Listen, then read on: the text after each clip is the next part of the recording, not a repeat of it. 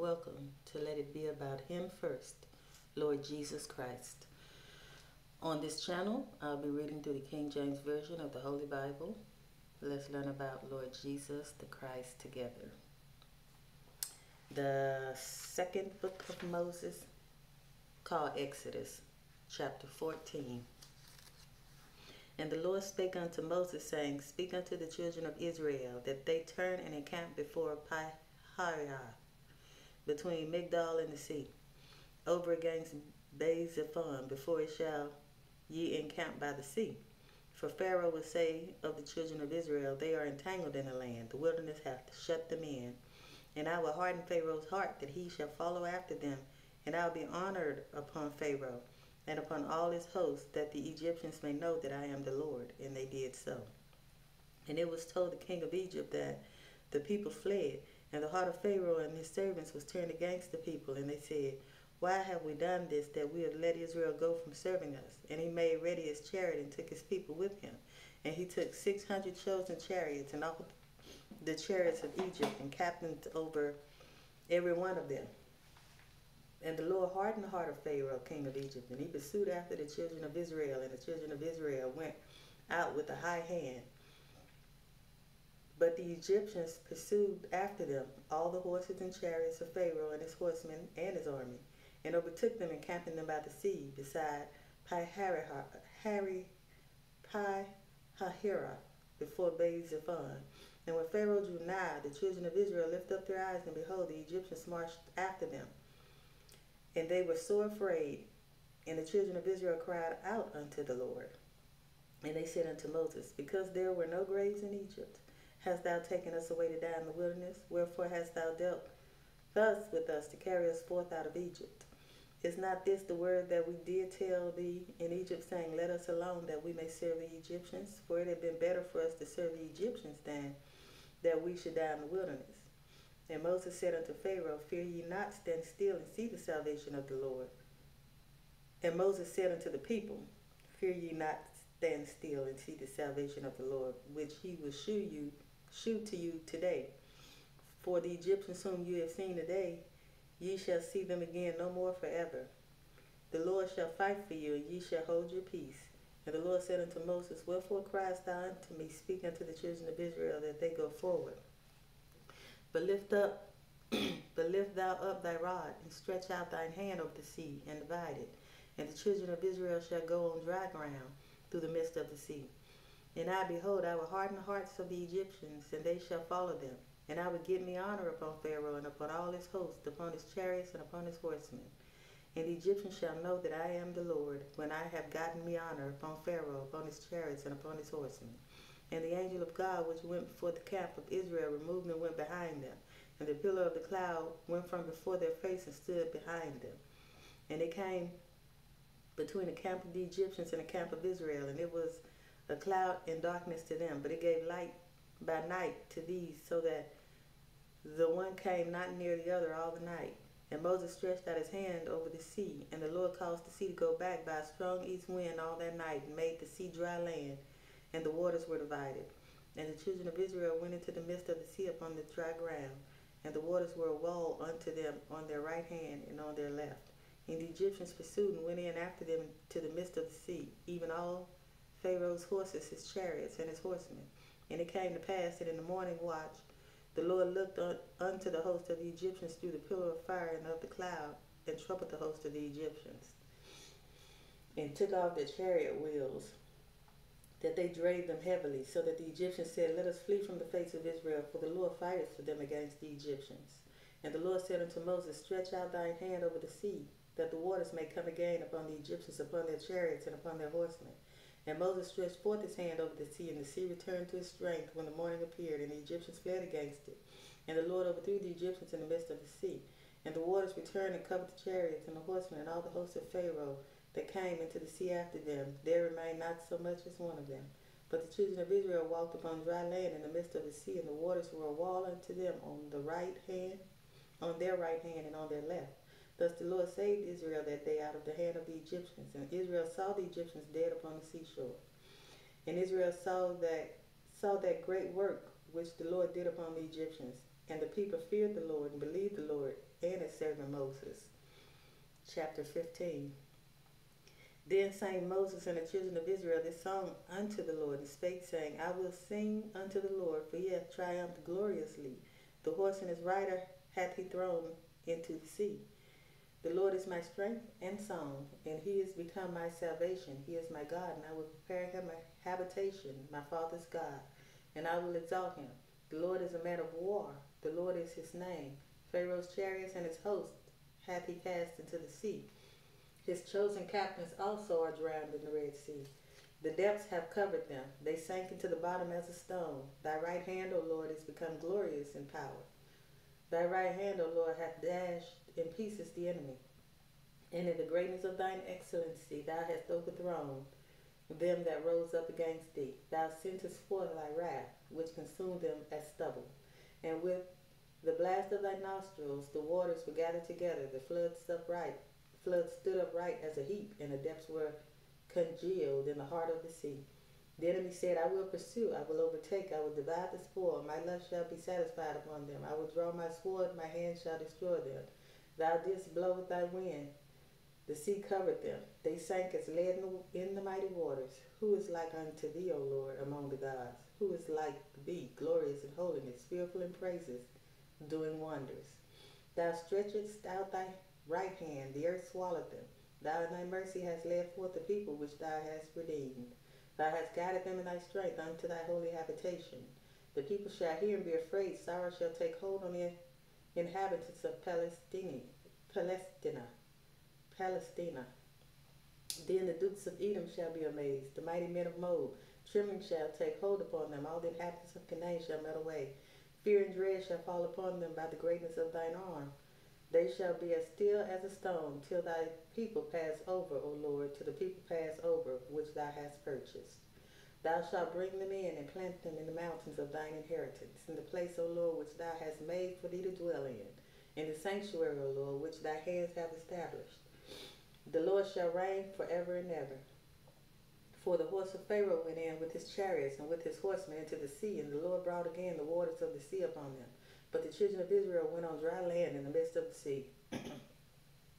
And Miriam the prophetess, the sister of Aaron, took a timbrel in her hand, and all the women went out after her with timbrels and with dances. And Miriam answered them, Sing ye to the Lord, for he hath triumphed gloriously. The horse and his rider hath he thrown into the sea. So Moses brought Israel from the Red Sea, and they went out into the wilderness of Shur. And they went 3 days in the wilderness and found no water.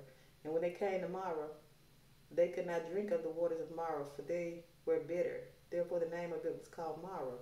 And the people murmured against Moses, saying, What shall we drink? And he cried unto the Lord, and the Lord shewed him a tree, which when he had cast into the waters were made sweet. There he made for them a statute and an ordinance. And there he proved them, and said, If thou wilt diligently hearken to the voice of the Lord thy God, and wilt do that which is right in his sight, and will give ear to his commandments, and keep all his statutes, I will put none of these diseases upon thee, which I have brought upon the Egyptians, for I am the Lord that healeth thee. And they came to Elim, where were 12 wells of water, and 70 palm trees, and they encamped there by the waters. Exodus chapter 16. And they took their journey from Elim, and all the congregation of the children of Israel came unto the wilderness of Sin, which is between Elim and Sinai, on the 15th day of the 2nd month after their departing out of the land of Egypt. And the whole congregation of the children of Israel murmured against Moses and Aaron in the wilderness. And the children of Israel said unto them, Would to God we had died by the hand of the Lord in the land of Egypt, when we sat by the flesh pots, and when we did eat bread to the full. For ye have brought us forth into this wilderness to kill this whole assembly with hunger. Then said the Lord unto Moses, Behold, I will rain bread from heaven for you, and the people shall go out and gather a certain rate every day, that I may prove them, whether they will walk in my law or no. And it shall come to pass that on the 6th day they shall prepare that which they bring in, and it shall be twice as much as they gather daily. And Moses and Aaron said unto all the children of Israel at even, Then ye shall know that the Lord hath brought you out from the land of Egypt. And in the morning then ye shall see the glory of the Lord, for that he heareth your murmurings against the Lord. And what are we that you murmur against us? And Moses said, This shall be, when the Lord shall give you in the evening flesh to eat, and in the morning bread to the full, for that the Lord heareth your murmurings, which ye murmur against him. And what are we? Your murmurings are not against us, but against the Lord. And Moses spake unto Aaron, saying unto all the congregation of the children of Israel, come near before the Lord, for he hath heard your murmurings. And it came to pass, as Aaron spake unto the whole congregation of the children of Israel, that they looked toward the wilderness, and behold, the glory of the Lord appeared in the cloud. And the Lord spake unto Moses, saying, I have heard the murmurings of the children of Israel. Speak unto them, saying, at even ye shall eat flesh, and in the morning ye shall be filled with bread, and ye shall know that I am the Lord your God. And it came to pass that at even the quails came up and covered the camp, and in the morning the dew lay around about the host. The dew lay round about the host. And when the dew that lay was gone up, behold, upon the face of the wilderness there lay a small round thing, as small as the hoarfrost on the ground. And when the children of Israel saw it, they said one to another, it is manna, for they was not what it was. And Moses said unto them, this is the bread which the Lord hath given you to eat. This is the thing which the Lord hath commanded. Gather of it every man according to his eating, an omer for every man according to the number of your persons. Take ye every man for them which are in his tents. And the children of Israel did so, and gathered some more, some less. And when they did meet it with an omer, he that gathered much had nothing over, and he that gathered little had no lack. They gathered every man according to his eating. And Moses said, let no man leave of it till the morning. Notwithstanding they hearkened not unto Moses. But some of them left of it until the morning, and it bred worms and stank, and Moses was wroth with them. And they gathered it every morning, every man according to his eating. And when the sun waxed hot, it melted. And it came to pass that on the 6th day they gathered twice as much bread, 2 omers for one man. And all the rulers of the congregation came and told Moses. And he said unto them, this is that which the Lord hath said. Tomorrow is the rest of the holy Sabbath unto the Lord. Bake that which ye will bake today, and see that ye will see. And that which remaineth over lay up for you to be kept until the morning. And they laid it up till the morning, as Moses bade, and it did not stink, neither was there any worm therein. And Moses said, eat that today, for today is the Sabbath unto the Lord. Today ye shall not find it in the field. 6 days ye shall gather it, but on the 7th day, which is the Sabbath, in it there shall be none. And it came to pass that there went out some of the people on the 7th day for to gather, and they found none. And the Lord said unto Moses, how long refuse ye to keep my commandments and my laws? See, for the Lord hath given you the Sabbath, therefore he giveth you on the 6th day the bread of 2 days. Abide ye every man in his place. Let no man go out of his place on the 7th day. So the people rested on the 7th day, and the house of Israel called the name thereof manna. And it was like coriander seed, white, and the taste of it was like wafers made with honey. And Moses said, this is the thing which the Lord commanded, fill an omer of it to be kept for your generations, that they may see the bread wherewith I have fed you in the wilderness, when I brought you forth from the land of Egypt. And Moses said unto Aaron, take a pot and put an omer full of manna therein, and lay it up before the Lord to be kept for your generations. As the Lord commanded Moses, so Aaron laid it up before the testimony to be kept. And the children of Israel did eat manna 40 years until they came to a land inhabited. They did eat manna until they came unto the borders of the land of Canaan. Now an omer is the 10th part of an ephah. Chapter 17. And all the congregation of the children of Israel journeyed from the wilderness of Sin after their journeys according to the commandment of the Lord, and pitched in Rephidim. And there was no water for the people to drink. Wherefore the people did chide with Moses, and said, give us water that we may drink. And Moses said unto them, why chide you with me? Wherefore do ye tempt the Lord? And the people thirsted there for water, and the people murmured against Moses, and said, wherefore is this that thou hast brought us up out of Egypt to kill us and our children and our cattle with thirst? And Moses cried unto the Lord, saying, what shall I do unto this people? They be almost ready to stone me. And the Lord said unto Moses, go on before the people, and take with thee of the elders of Israel, and thy rod, wherewith thou smotest the river. Take in thine hand and go. Behold, I will stand before thee there upon the rock in Horeb. And thou shalt smite the rock, and there shall come water out of it, that the people may drink. And Moses did so in the sight of the elders of Israel. And he called the name of the place Massa and Meribah, because of the chiding of the children of Israel, and because they tempted the Lord, saying, the Lord amongst us, is the Lord amongst us or not? Then came Amalek and fought with Israel in Rephidim. And Moses said unto Joshua, choose us out men, and go out, fight with Amalek. Tomorrow I will stand on the top of the hill with the rod of God in my hand. So Joshua did as Moses had said to him and fought with Amalek. And Moses, Aaron, and Hur went up to the top of the hill. And it came to pass when Moses held up his hand that Israel prevailed. And when he let down his hand, Amalek prevailed. But Moses' hands were heavy. And they took a stone and put it under him. And he sat thereon. And Aaron and Hur stayed up his hands, the one on the one side and the other on the other side. And his hands were steady until the going down of the sun. And Joshua discomfited Amalek and his people with the edge of his sword. And the Lord said unto Moses, write this for a memorial in a book, and rehearse it in the ears of Joshua, for I will utterly put out the remembrance of Amalek from under heaven. And Moses built an altar and called the name of it Jehovah Nissi, for he said, because the Lord hath sworn that the Lord will have war with Amalek from generation to generation. Chapter 18. When Jethro, the priest of Midian, Moses' father-in-law, heard of all that God had done for Moses and for Israel his people, and that the Lord had brought Israel out of Egypt, then Jethro, Moses' father-in-law, took Zipporah, Moses' wife, after he had sent her back, and her 2 sons, of which the name of the one was Gershom, for he said, I have been an alien in a strange land. And the name of the other was Eleazar, for the God of my father said, he was mine help and delivered me from the sword of Pharaoh. And Jethro, Moses' father-in-law, came with his sons and his wife unto Moses into the wilderness, where he encamped at the mount of God. And he said unto Moses, I, thy father-in-law Jethro, am come unto thee, and thy wife and her 2 sons with her. And Moses went out to meet his father-in-law, and did obeisance, and kissed him, and they asked each other of their welfare, and they came into the tent. And Moses told his father-in-law all that the Lord had done unto Pharaoh and to the Egyptians for Israel's sake, and all the travail that had come upon them by the way, and how the Lord delivered them. And Jethro rejoiced for all the goodness which the Lord had done to Israel, whom he had delivered out of the hand of the Egyptians. And Jethro said, blessed be the Lord, who hath delivered you out of the hand of the Egyptians, and out of the hand of Pharaoh, who hath delivered the people from under the hand of the Egyptians. Now I know that the Lord is greater than all gods, for in the thing wherein they dealt proudly, he was above them. And Jethro, Moses' father-in-law, took a burnt offering and sacrifices for God. And Aaron came, and all the elders of Israel, to eat bread with Moses' father-in-law before God. And it came to pass on the morrow that Moses sat to judge the people, and the people stood by Moses from the morning unto the evening. And when Moses' father-in-law saw all that he did to the people, he said, what is this thing that thou doest to the people? Why sittest thou thyself alone, and all the people stand before thee from morning unto evening? And Moses said unto his father-in-law, because the people come unto me to inquire of God.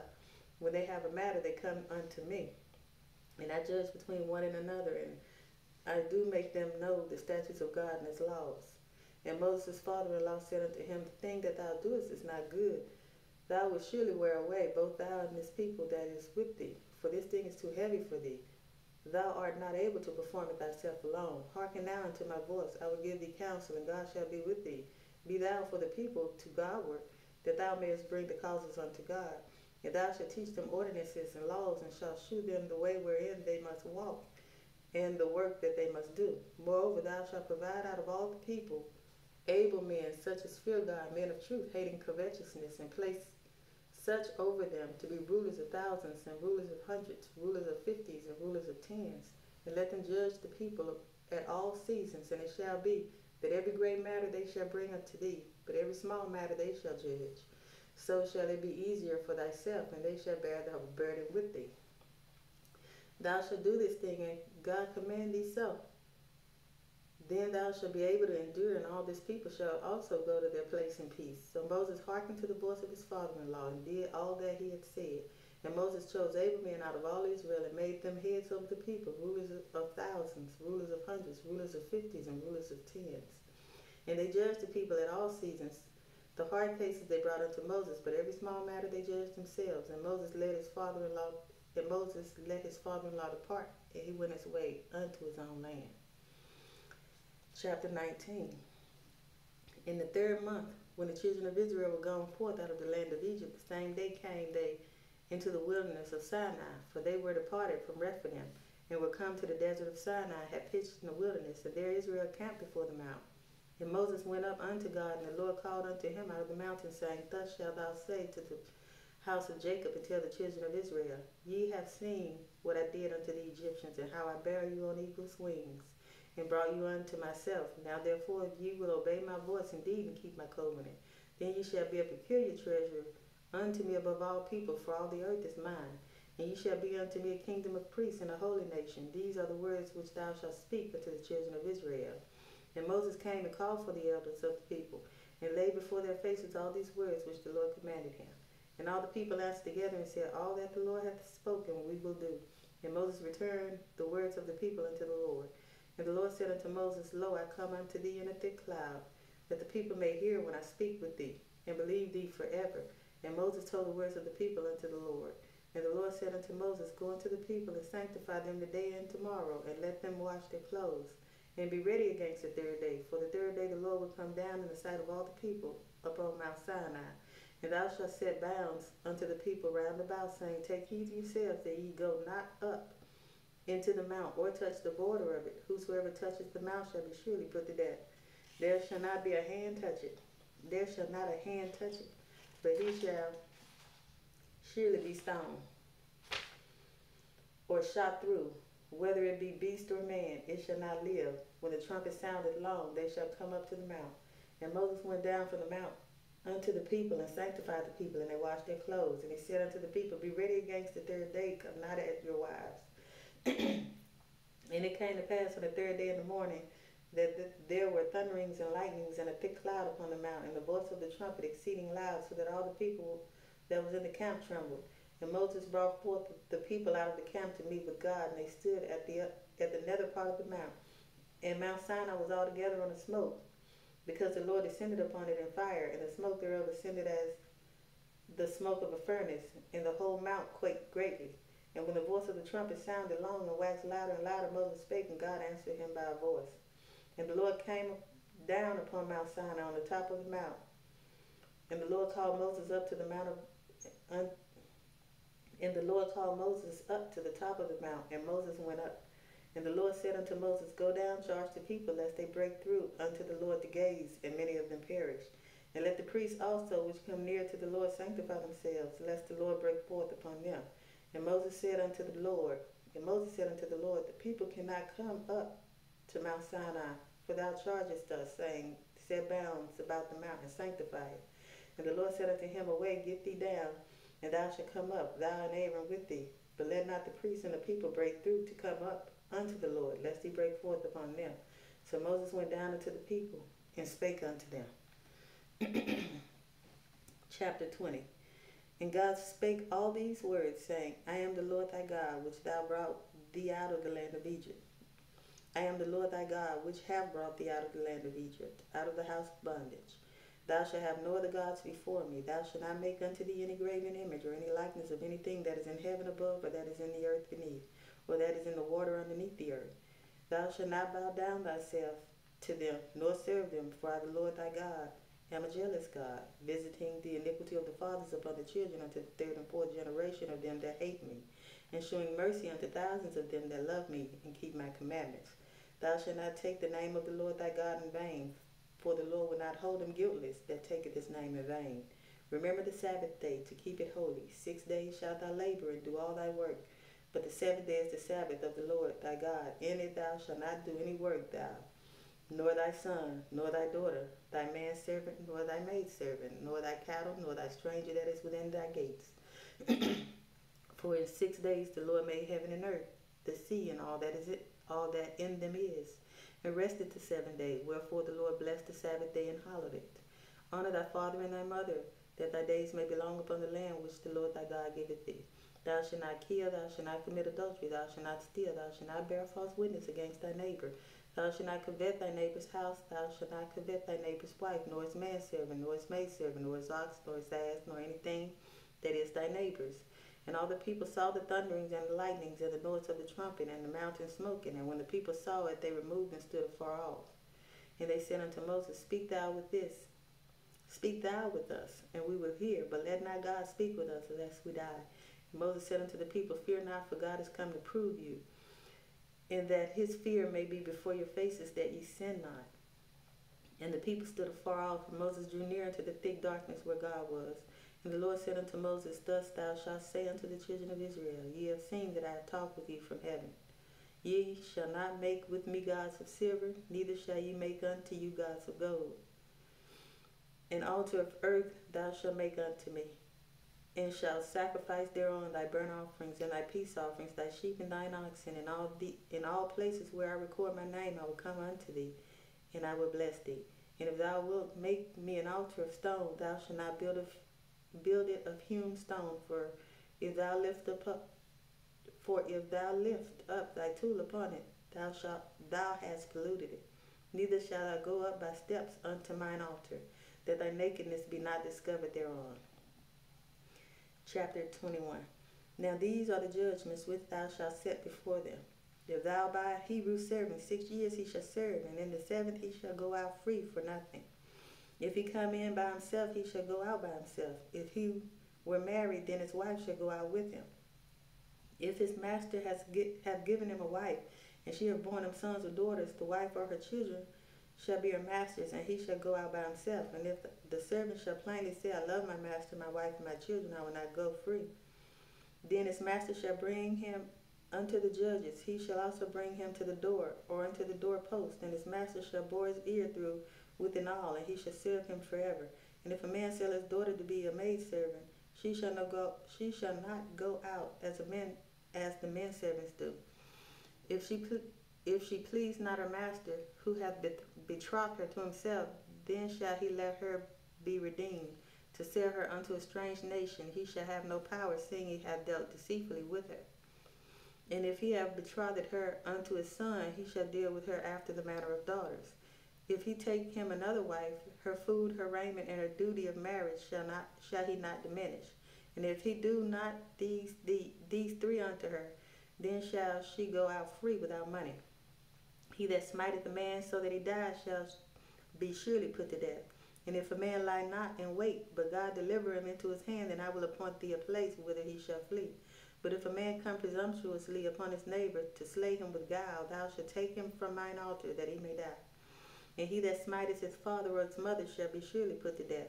And he that stealeth a man and selleth him, or if he be found in his hand, he shall surely be put to death. And he that curses his father or his mother shall surely be put to death. And if men strive together, and one smite another with a stone or with his fist, and he die not, but keepeth his bed, if he rise again and walk abroad upon his staff, then shall he that smote him be quit. Only he shall pay for the loss of his time, and shall cause him to be thoroughly healed. And if a man smite his servant or his maid with a rod, and he die under his hand, he shall be surely punished. Notwithstanding, if he continue a day or 2, he shall not be punished, for he is his money. If men strive and hurt a woman with child, so that her fruit depart from her, and yet no mischief follow, he shall be surely punished, according as the woman's husband will lay upon him, and he shall pay as the judges determine. And if any mischief follow, then thou shalt give life for life, eye for eye, tooth for tooth, hand for hand, foot for foot, burning for burning, wound for wound, stripe for stripe. And if a man smite the eye of his servant or the eye of his maid that it perish, he shall let him go free for his eye's sake.